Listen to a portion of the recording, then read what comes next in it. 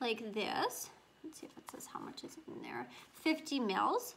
So a little goes a long way. If you've used any gilding flakes, Aurora flakes, it's a very thin, very light, airy material. If you breathe too heavy, or honestly, like if you blink the wrong way, these little pieces go everywhere. So you definitely want to do this. Like I have my vacuum beside me. I go rinse it off. Like I go, not rinse, but like rub the excess off usually in my sink once I get to the very end, just because like there's no way to contain these little flakes. But they're so sparkly and so shiny and pretty, so very much worth the mess that they provide. But regardless, they are messy, so fair warning, don't do this, you know, if you have people coming over right after or something like that, because it will take you a while to get these flakes out of your life. All right, so here is one example of an application using those Aurora flakes. The light is providing quite the glare. So this one, what I've done is I have taken a piece of paper that I die cut. I just like found a die online that had like the Moroccan pattern. So I cut out an outline of it with my silhouette machine. And then I took that same Moroccan pattern and I cut it out using the silhouette little double-sided adhesive 8.5 by 11 sheets. And so I cut out that same insert that fits the same shape as this die cut, so you can see it would fit right in there. And that's just a double-sided piece of adhesive. So I've cut this outline and I've cut infills of double-sided adhesive that fit in there exactly. And then I've just glued that die cut onto a black piece of paper. And then just pick and choose, you know, which spots I want. And I could go in again, like once I've done these purple ones, I could go in again, pick some new spots and do blue or green or whatever. I've just only done the purple. But I just pick some squares and put the double-sided adhesive, and then I'll show you in a minute how you go ahead and apply the Aurora flakes. But you would peel, because this adhesive is a double-sided adhesive, you peeled the backing off, and then you can stick it down. So now it's like it's stuck down in place. And then because it's a double-sided adhesive, I can also peel the front off. And now it is like a sticky. So this is going to stick. Even if you wanted to use this technique with glitter or embossing powder or something like that, you could as well, because it's just double-sided stick now. So that will stick anything. You could use foil. But in this example, in this instance for today, I'm going to show you it using the Aurora flakes, the Cosmic Shimmer Aurora flakes. So that's one sort of finished little project you can create using these products. There's also this one I did, same thing. It was just like a little black piece of paper. Now I used this silhouette. This is the double-sided 8.5 by 11 sheets of double-sided adhesive, again by Silhouette. This time I just cut it to the exact same size as my black paper, which is a 3 3/4 by 3 3/4 square. And then I just stuck the whole sheet down. So I now have a black mounted double-sided, not double-sided, but sticky full sheet. And so then I took the gilding flakes and I completely covered. So I took 1/2 in one color and 1/2 in another color, and burnished that away, and then glued those letters on.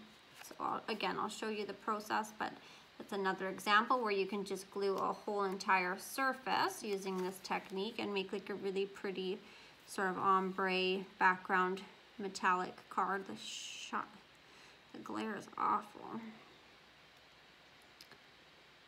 So that's another example. And then this is the one that I'm working on, and I'm going to show you how I completed this project.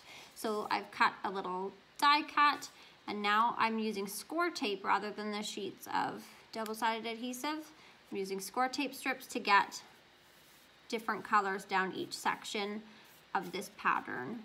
So I've got purple down this piece, and I've got blue down here, and now I'm going to put green down the center. And I just used the 5/8 inch score tape to fit down these strips. And you can see that I have 2 strips of score tape here, so I'm going to peel them back so that I have just like a sticky surface showing now. And this is where the mess begins. So, let's adjust my camera. Okay.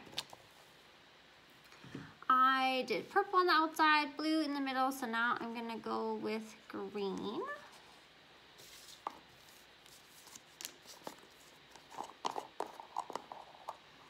And you'll see as soon as I touch it just how light and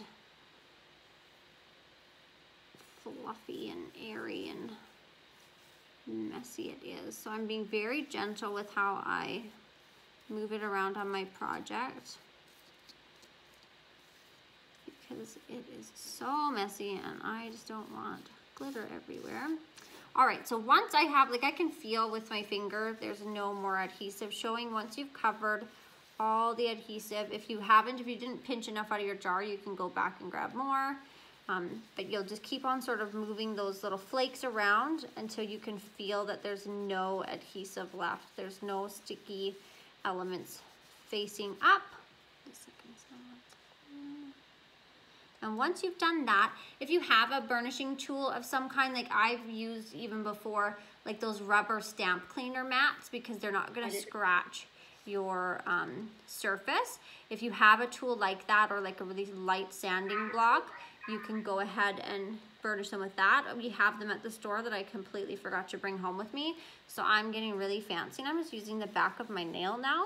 And I'm just gonna scratch away the excess flakes. So you would use like probably a proper tool from your craft space, but I forgot mine at the store, so I'm gonna use the back of my nail. And all that I'm doing right now, the purpose of this is just to get rid of the excess, because these flakes, again, they're so light and so fluffy that if even the smallest bit of like this, let's say like this flake here, stuck onto your adhesive, but only one itty bitty little corner, that whole piece is going to be stuck on there. So you need to go with something soft, but something that's going to rub up against it and break the rest of that flake off, so that only the piece that's actually stuck to this score tape or whatever adhesive you chose to use, only that part of it is going to stick. So once you've done that, you can sort of brush the excess away loosely with your hand just to clean up the excess. I like to, I'm cheap, so I really like to save as much of it as I can.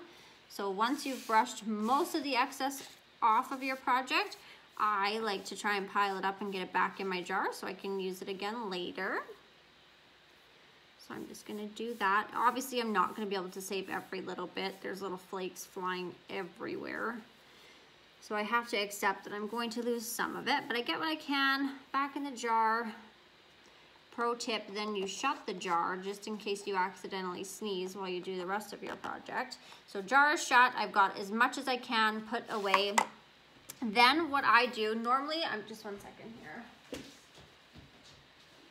Normally, I would do this over my sink, or if you have, you know, like a big surface that you can clean easily, because now rubbing the excess off, it sort of flies everywhere. But I just take a dry paper towel after and wipe the extra away.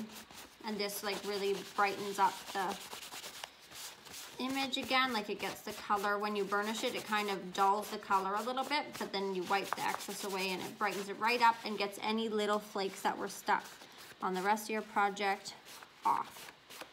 I definitely suggest a dry. I've tried with like a damp cloth before and it doesn't do anything except for make the flakes stick more, because these flakes are so light and airy that even wet paper is enough to adhere the little fragments onto the project. So once you've done that, you can see it's sort of, oh, that glare is so bad. And now I've got that final layer on. So I'm gonna just move this mess off to the side to clean up after everybody's not watching me. And then I would take my die cut that I had sized out and I would lay it over top and glue it down. And then you have like a cute multicolored really shimmery, metallic-y, beautiful background for a card, or you could put this on a layout or a tag. I don't know if that's translating with the glare, but that is how you use the Aurora Gilding Flakes. And again, because like I mentioned that these are so light and so easy to adhere, you can apply these, like if you have, remember a couple crops ago we were using, I did a demo using the glue pad for stamping. We're going over stencils. You can use that glue pad for any of you who had bought that glue pad. You can use that for applying the shimmer flakes, these Aurora flakes. You can stamp an image and apply these on. The same technique, it's the exact same technique. You just would use a glue pad instead, or you could take your glue pad and put it over top of a stencil and get the same effect. Or any of your adhesives. So if you remember the foiling technique that we did with the sheets of foil, all of those concepts would work with this as well. So you can use your strips of score tape and make a border. You can use your foam dots, your pop dots. You can use your glue pen, like we were talking about earlier, how it's a two-way glue pen. So if you use the glue pen and then let that glue dry until it's tacky, you can use that to apply these gilding flakes. So there's so many opportunities, so many potential ways to apply these flakes onto projects. And they're really fun because they're dual toned, either with a gold or a silver base. And they're gorgeous. I'm having a hard time being able to show the coloring, like the mixed colors in there on screen, but the coloring is just beautiful and has a great shimmer, a very nice finish, and they just like really pop on your projects when I'm not showing it through a screen, but you actually can see it in real life. They're stunning. So that is Aurora Flakes, and that is how you adhere them. Does anybody have any questions?